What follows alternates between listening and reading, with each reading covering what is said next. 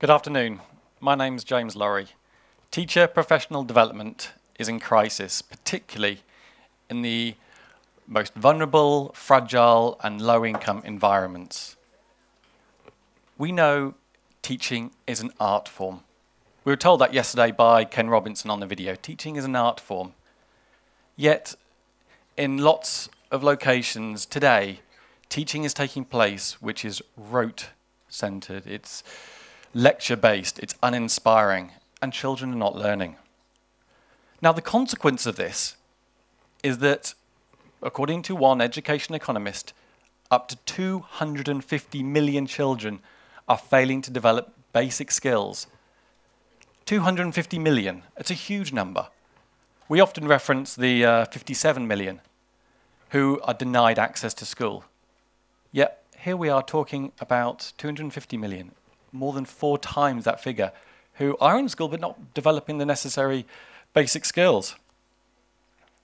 This presentation is about presenting 6 ways in which we can change the quality of education, change teachers. We know donors, UN agencies, NGOs pump a lot of energy, pump a lot of time and a lot of commitment into teacher education, to teacher training and to teacher professional development. But we need to change the way we do it. We need to change our strategy. Now, here's the truth. I'm guilty too. I was working in Cambodia a few years ago. I was a teacher trainer. I was working with a group of people in the western area of the country. I delivered a series of workshops. I worked with a group of teachers and I realized 2 things. Well, I realized using observation of classrooms and discussion. I realized that for teachers to change, they need intensive forms of support and multiple forms of support to actually change their behaviour in classrooms, to become better teachers, to provide better learning opportunity.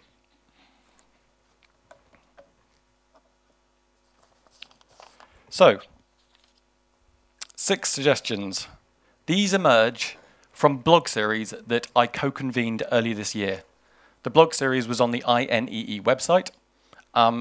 19 international education experts, 19 blogs, over 300 comments within the discussion, all about this topic, teacher professional development in fragile, vulnerable locations. And these 6 emerge from that.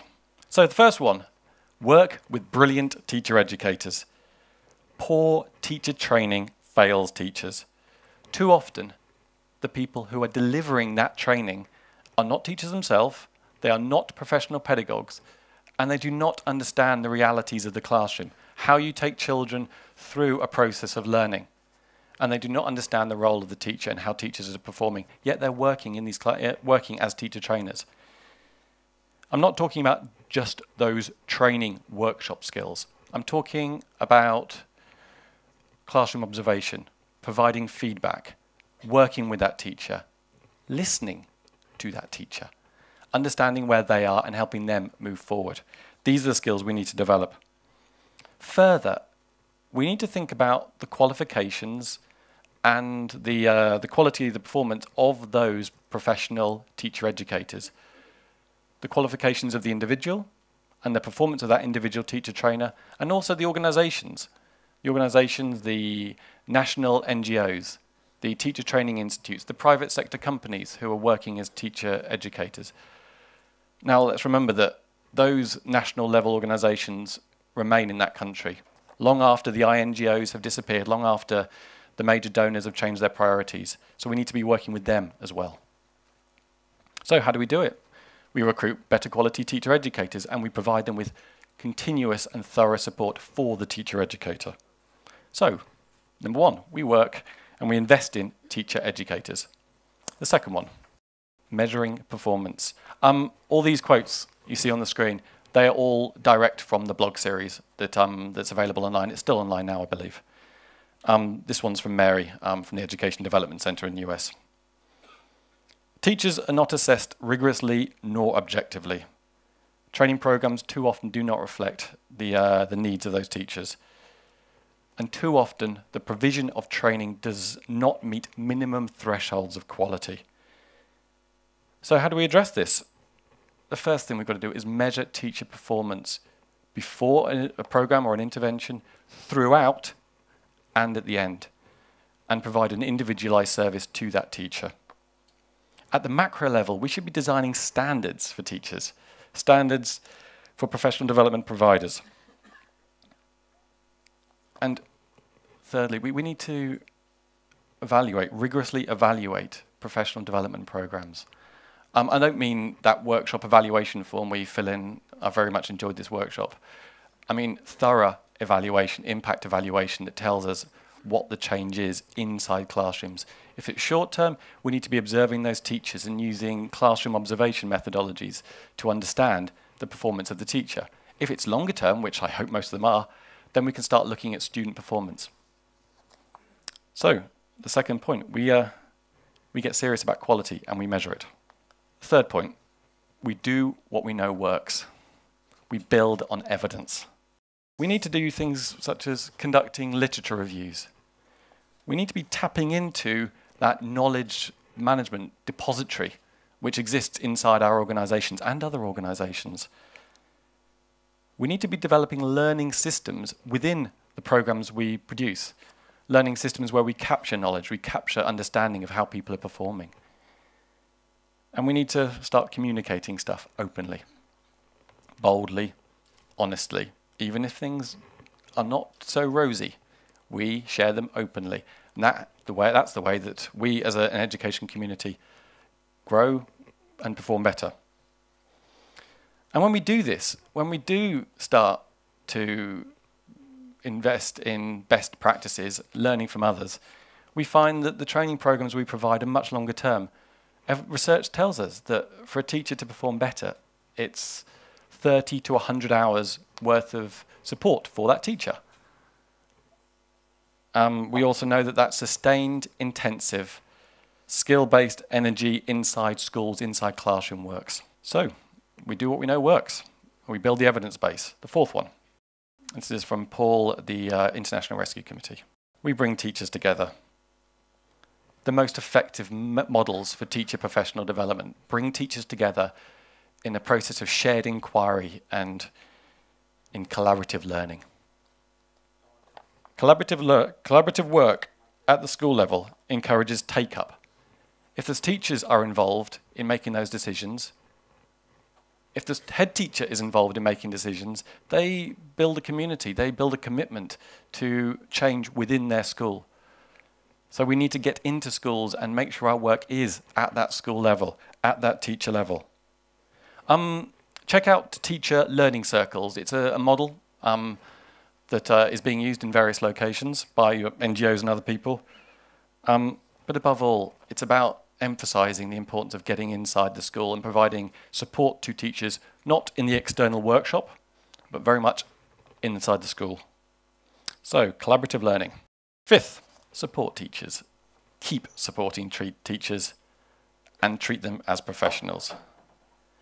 We know that sustained, intensive and quality teacher professional development leads to student achievement. We know this. In the blog series that lasted 3 months, a bit less than 3 months, teacher support emerged as the salient thread in the teacher development fabric. It was the salient thread, teacher support. So what does support mean? How do we provide that support? Support could be through in-school coaching, in-school instruction, maybe using video. Video is highly available, it's on mobile phones. Film a teacher, talk with the teacher about how that works afterwards, get the teacher to assess themselves. Peer observation between teachers, reviewing performance, small group work inside the school. We need to invest in those principals, the school head teacher. They are the lead learner inside the school. We need to be working with them, getting them to understand how they can support their staff, their colleagues. And we need to make sure the materials that are in school are of high quality, open education resources, and the resources available at the national level. And to be blunt, supporting teachers means treating them as professionals and paying them as much. Finally, keep innovating and capture knowledge. We need to ramp up evaluation, research, and innovation. And as I said, we need to share this openly, online, available to all, easily downloaded to ensure that we can all benefit and learn from our professional development programs. The successes, the lessons learned, and the failings. And I really mean open. If we're doing pilots, early stage work, and we need to innovate. We need to do those early stage pilots, and we need to, when we're at the early stage pilot, we need to use case study methodologies to really understand. When things start to look good, these pilots, we ramp them up, we take them to scale, and we start trying to understand outcomes. Are we achieving these education outcomes? We need to really be using technology wisely. There's a lot of technology out there. There's a lot of people are trying very interesting things in the use of technology for teacher professional development. We need to understand them well, not suffer from pilotitis, but really use them well and understand which ones to take forward. We need to also be borrowing liberally from each other. Stealing, or just borrowing, openly. Lots of organizations do some fantastic things. Let's encourage collaboration, working together. A few thoughts. I think we need to learn from programs like English in Action in Bangladesh, OERs for Africa in Zambia, the TESA program across sub-Saharan Africa, and the use of radio instruction in places like Guinea, Somalia, and South Sudan. We need to be testing ideas at the pilot stage. We need to be scaling up ideas. And again, let's communicate openly. So, 6 points. If we improve the quality of teaching, we improve the quality of learning. We need to continually be searching for ways to improve the quality of classroom performance, because quality teachers leads to child learning. We need to work at this at the international level, the national level, the district level, the school, and above all, the teacher level. So that in 5 years, that 250 million children, 250 million who are currently not learning in schools, not learning well enough in schools, is a thing of the past. We need to be investing in teachers, we need to be investing in schools. And we need to be aiming for 0 children not learning inside classrooms. Thank you.